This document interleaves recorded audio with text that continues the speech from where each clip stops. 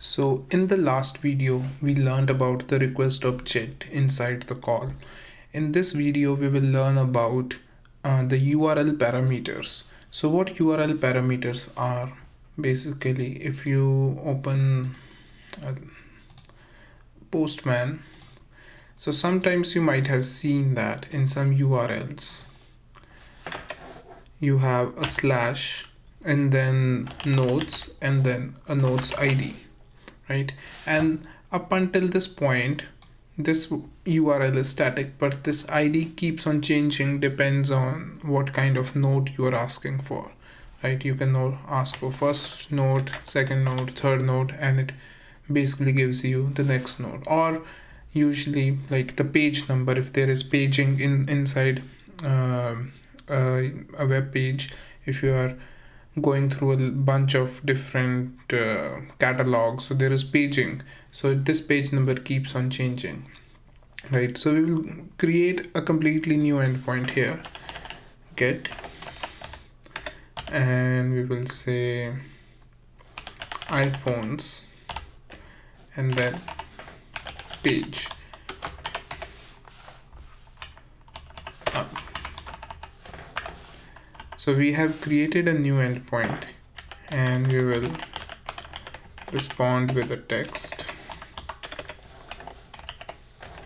You are on page number, and we will add the page number later on, but let's first test this endpoint.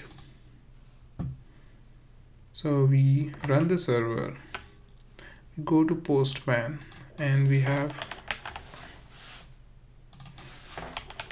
iPhones, and if we do just iPhones and try to make a request, it will say 404 not found, because it needs some page number as well, right? But how to read this page number on the server side? So this call object gives us another property which is called parameters, through which we can read the URL parameter as we were reading the headers and query parameters in the previous video.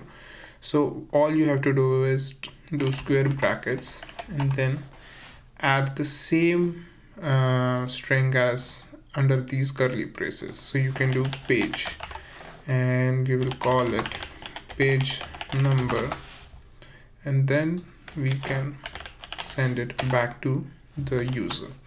So we will rerun the server here. Now we will send 2.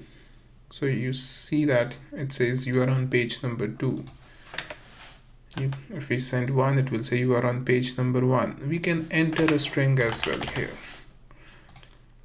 So this doesn't stop us from the type of value that we are sending. So for that, in the server side, we have to do some special checks and do the validations, which is beyond the scope of this video, but when we will create a full-fledged application, we will do all that stuff there.